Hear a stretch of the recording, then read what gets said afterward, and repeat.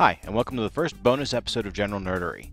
Firefox 4 is here and it's got a brand new, sleek, Chrome-inspired user interface. But if you're like me and you prefer the old interface, I'm going to show you how to turn back the clock and make Firefox 4 look like Firefox 3.6. Mostly. First thing we want to do is go up here to the space to the right of the tab, right-click once, and uncheck this Tabs on Top option. Immediately this begins to look a little bit more like home. The next thing we're going to do is get our menu bar back. As you can see, in Firefox 4, they replaced it by putting everything in this drop-down menu, but in my mind that just adds an extra step.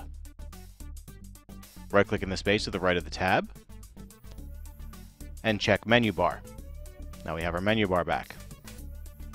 The last thing we have to do is move our buttons back where they belong, over here to the left. Once again, go down here to the space to the right of the tab, right-click, and move down to Customize.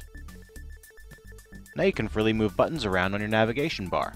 Grab the Reload button and move it just to the right of the Page Back and Page Forward buttons.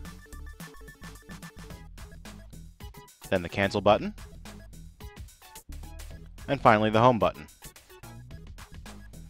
This will go away as soon as we close the Customize window.